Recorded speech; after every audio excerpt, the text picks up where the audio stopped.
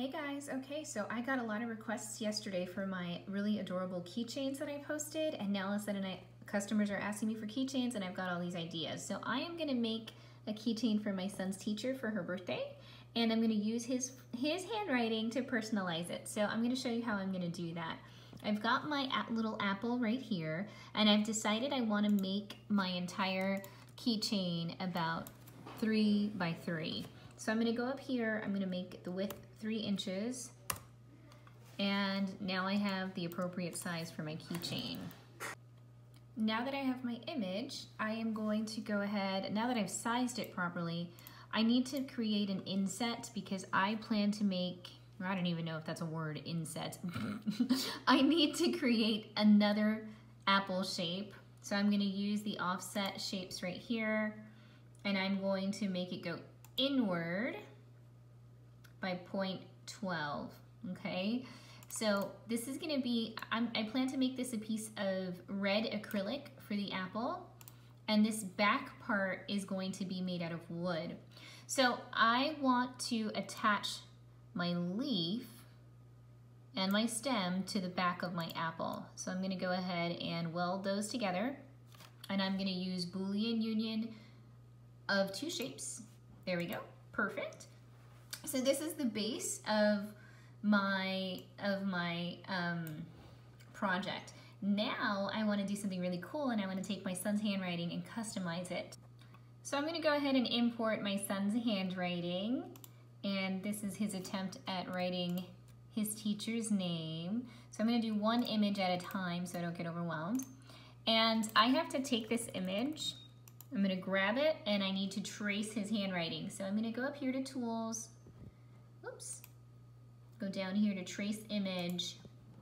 That's kind of hard to see. I'm going to fade the image here, and then I'm going to lower the threshold so I can get his lines as clean as possible. That's not always hard to do, especially with a toddler, but we will do our best. Okay, so I've got, you know, the basics of his handwriting right there. I need to ungroup all these pieces. So I'm gonna go up here to my lonely man. I wanna make all of my pieces lonely.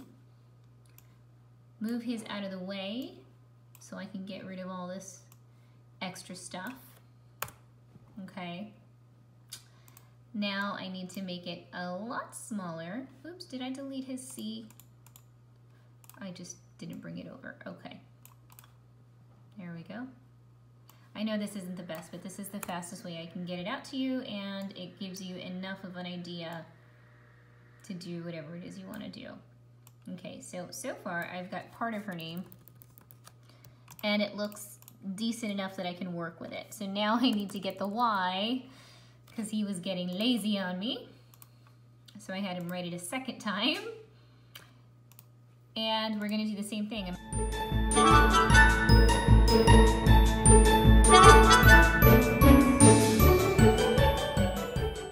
First, I'm gonna work on the misses. So I wanna make sure that this fills the inner part of my red apple. Okay.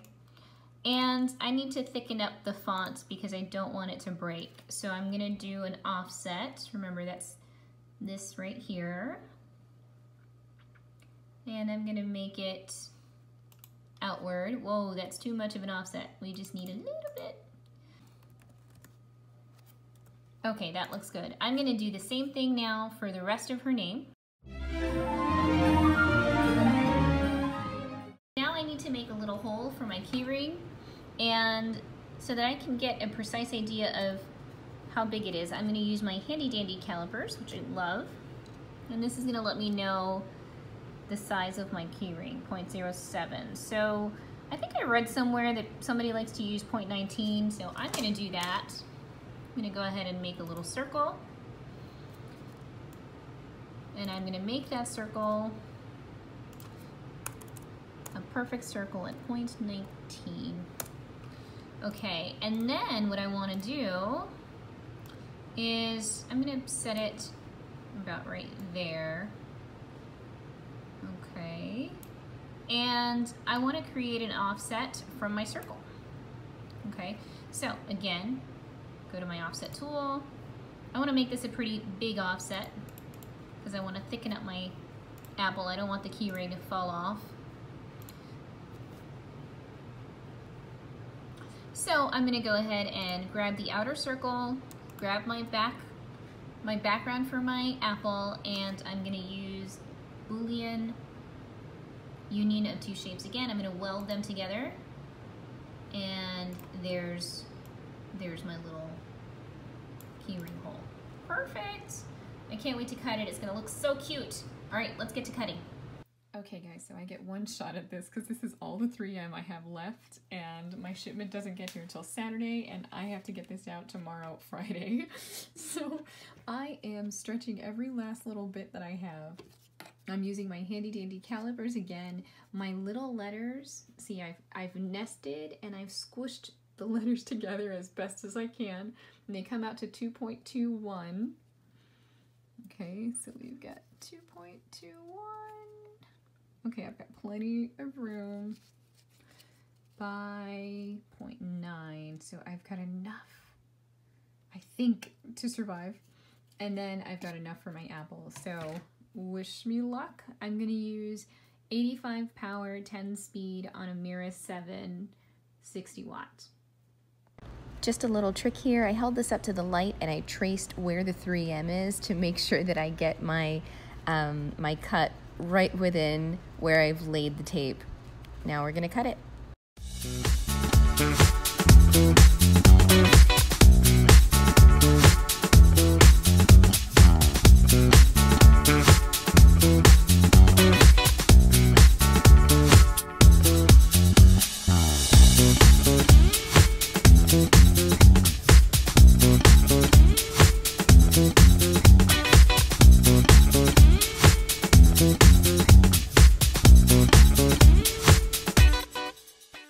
Okay guys, I have to speak kind of quietly because the kids are asleep in the room next to me, but how cute!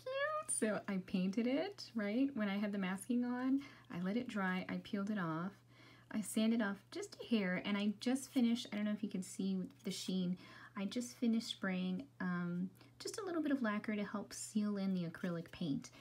And now I've got to go ahead and glue on or take off the 3M and hopefully get it beautifully centered. So I'm so excited. I think this is such a sweet little gift. His teacher's birthday is on Monday and I am such a procrastinator. We were supposed to write, the children were supposed to write a birthday card, and then we were supposed to we were supposed to mail it to the teacher. And if I don't get this in the mail tomorrow, I'm going to be that mom that didn't get the gift out. But, you know, of course I can't just write a card. I got to go and make something because I'm a mom with a laser. All right, ready? Now, I've learned that the trick to 3M is really, you know, putting enough pressure on it so that it gets a really good bond. So not only am I going to hold it down, I think overnight I'm going to press it down and put something heavy onto it. Oh, I'm so excited. I think she's going to just adore this. What teacher wouldn't? Okay, so I've really stretched this 3M as far as I could. And now I've got to do every little letter and stick it inside. So that's what I'm going to do.